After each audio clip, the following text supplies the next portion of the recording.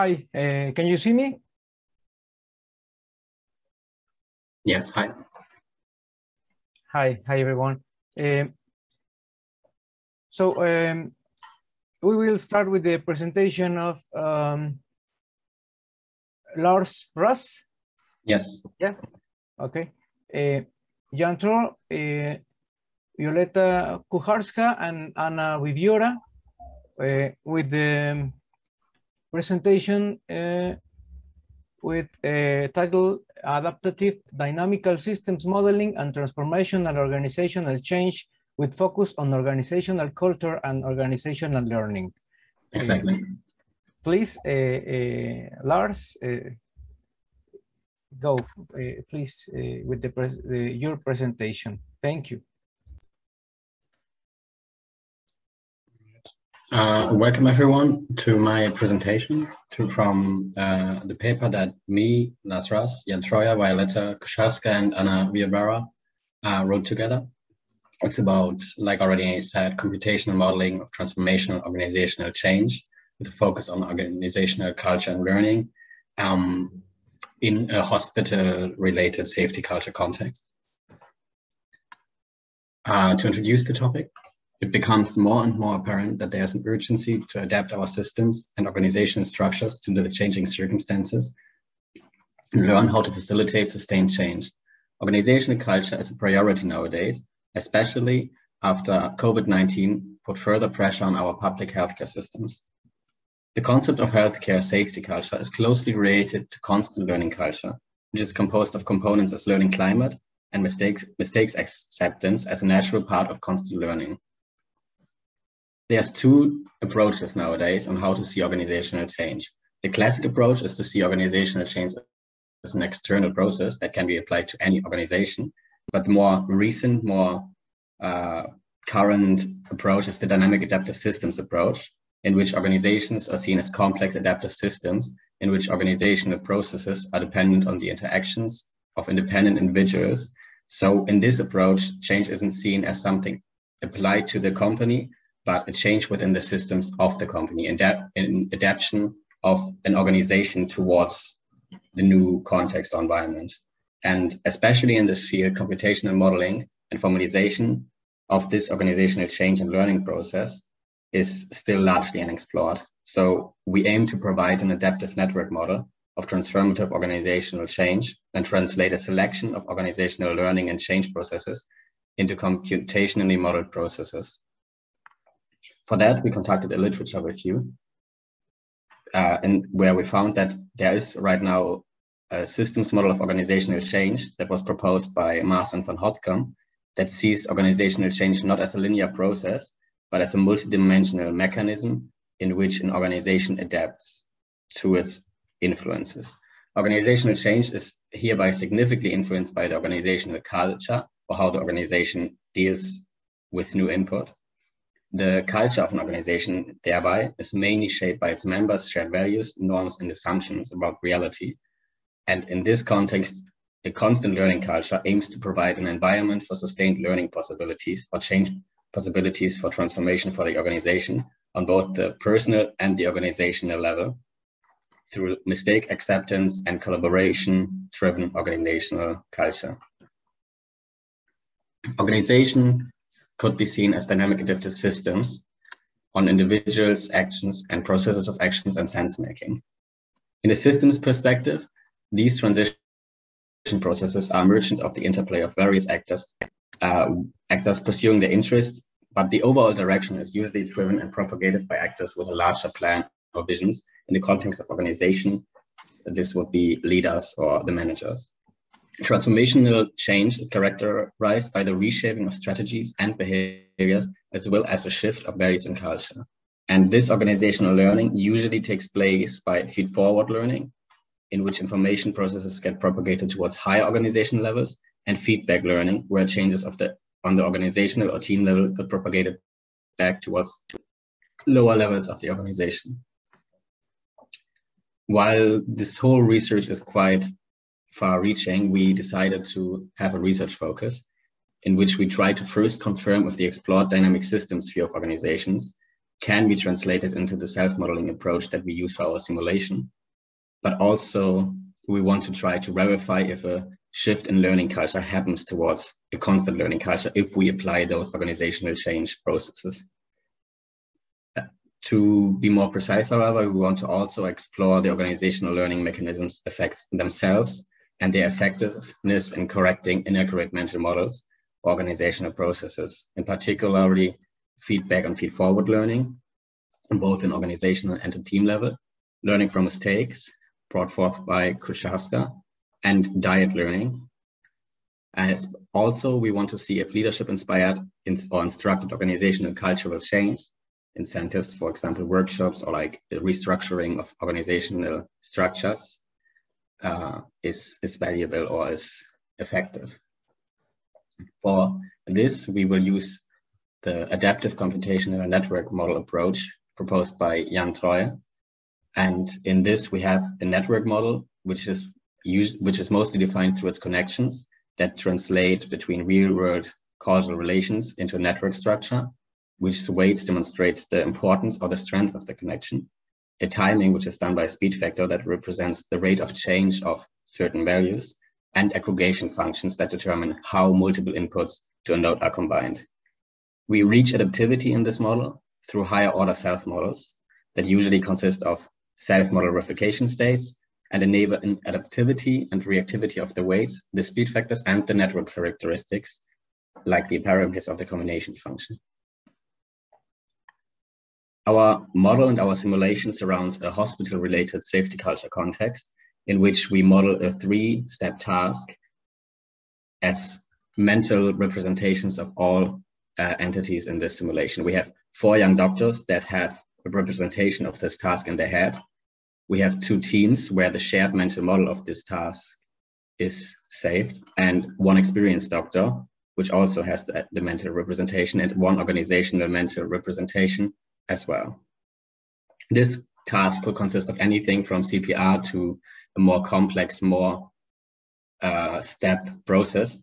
But for the sake of the simulation, we kept it as a generic 3-step process in which the perfect representation would be task 1 is executed, then task 2, then task 3. But if error can occur if task 1 gets executed and task 2 gets skipped, and we try to prevent that, we try to save this. For this, we have the base level construct of just the real world cause and the mental representations. The second order describes the weights of the different connections, as well as an error detection mechanism of the real world occurrence of the task. So if we detect an error happening there, it triggers organizational learning mechanisms. Those we see on the second order that influence the first order weights, which then influences the base level and the actual mental representations. Here we have the different mechanisms that we examine. We have feed forward and feedback learning in purple, in which we have in monthly meetings feedback and feed forward towards the organizational level to build a shared mental model on the organization, but also back to learn from this shared mental model. We have the daily shift meetings, in which on a daily basis, the teams meet and the young doctors meet in their teams with the experienced doctor to talk about the recent shift, to talk about the mistakes happening there, where also feedback and feed forward learning happens, but not on an organizational, but only on a team level. We further also have a mistake occurrence, we also have in yellow the states and the mechanism that detects mistakes, which gets triggered when on the first base level in the real world the task gets performed wrongly, in which first the error gets detected, the young doctor is proactive about it, registers it with them, what then creates the supervision reflection in which he and the experienced doctor talk about the mistake and take the lessons from it in the form of diet learning. And the Rass thing that we have as a mechanism is in red, which describes the restructuring of organizational structures, which changes some adaptivity parameters within the aggregation functions. The light blue colored nodes are just internal nodes to control the simulation. So they're not really important for understanding. When we run the simulation, we first run the learning by mistakes mechanism. Then we simulate 3 days of daily reflections. After that, we simulate a restructuring of the company or organization, in this case of the hospital context. And then we simulate a monthly meeting, a monthly reflection upon everything. We see already that when learning from mistakes, there's a huge change in the mental representations towards a corrected representation. We see that in yellow, for example, when an error occurs, it triggers the error detection mechanisms, which triggers the young doctor to be proactive about it, which then triggers a cooperation between the experienced doctor and the young doctor, which elevates, for example, the brown lines that you see on the left, on the bottom, which elevates them to a higher point, to nearly 1, towards the correct representation, towards the correct understanding of after task 1, task 2 follows.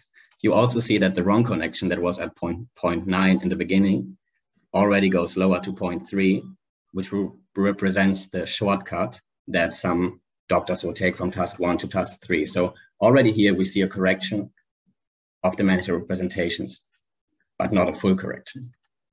Then the next time we have daily shift reflections, so a daily reflection upon the mistakes or challenges occurring in the context. And in red highlighted, there's one of them mental representations of the young doctors of the correct task succession. But you see that every time when we trigger the first feed forward part of the daily reflections, in which they only share their knowledge, they only share their mistakes, there's no learning yet, because it builds the team mental model, the mental model on the team level. It creates it only then. Then on the second time, where actually the feedback learning happens and the young doctors' mental representations can be influenced by the team mental models, we actually see that it corrects to a certain degree. We see also, like, over the 3 shifts, the 3 days actually modeled, we see the change actually applying and changing from a quite wrong mental representation towards a correct one. Also, when we see it in more detail, we really do see how the team mental model gets built, the team mental model gets adjusted, and then it influences the young doctors' mental models. We also have the monthly reflection, and here we actually examined how much the change of both of the reflections would be if there was a restructuring in the teams or if there wasn't no restructuring in the teams. When we had a organizational restructuring, we saw that the learning effect was quite effective. We see a huge change. However, when there was no change teams, so when there was no restructuring of the company and the focus of the doctors was less, we see that there's only less of a learning effect.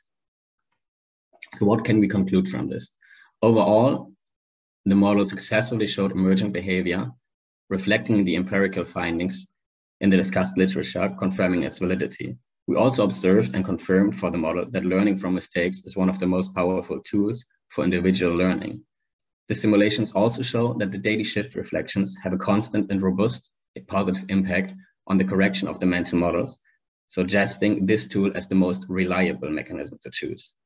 The model as well demonstrates that a cultural shift towards a constant learning culture, verifiable by many and interacting learning opportunities, occurred. Lastly, the model and its results further confirm that the self-modeling approach by Jan Dreuer is the suitable approach to formalize the systems model of organizational change brought forth by Mars and van Houtkem, and the proposed dynamic systems view of organizations brought back by Fowler, Hazy, and Silverstein. However, this research obviously also has limitations. It's only simulation, and the simulation is only scenario bound and only reflects some organizational learning mechanisms. A further advanced model should also integrate observational learning for the task observing doctors, or could integrate counterfactual thinking as a learning and decision-making mechanism as proposed by Balvan Khan and Troyer. Also, a combination with additional computational models in this domain could be added as well to create a more and more holistic representation of organizational transformations. Lastly, the translated mechanisms of this model can be extracted and reused in other related models. Therefore, future research suggests itself in an extension of the proposed model, as well as in the creation of a library of computationally translated transformative organizational change mechanisms. Yes, those are the references, and if there's any questions, I'm happy to answer them.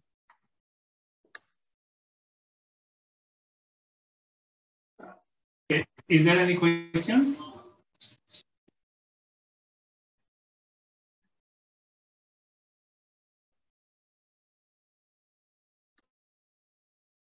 No? Okay.